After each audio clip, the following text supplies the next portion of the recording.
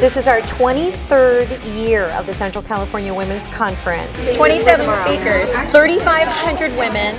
There's just such a variety of different things that you can learn about. The Women's Conference is a collection of women that have come here to improve themselves or to find products that they like and find out what it is that they need in their lives. There are so many women and parents in this area. They have so much to give, and they've given so much to other people. They need to give back to themselves. Women have a lot more power than they think. I think this is very good, especially for like young people to kind of know what's out there, to be inspired, to be someone, to do something in life. The range of topics that the different seminars will cover is immense. To me, it's mainly a lot of women to get together and network and talk about life's experiences. We're here today presenting Fashion, Fragrances, and Fun, a fashionista fantasy, and talking about the trends for fall and what the ladies can look for so that they can look their best.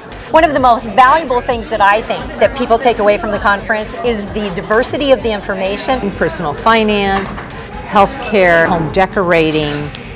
And we've donated hundreds of thousands of dollars back into the Fresno community. There is something for everyone, and everyone walks away changed and better for it.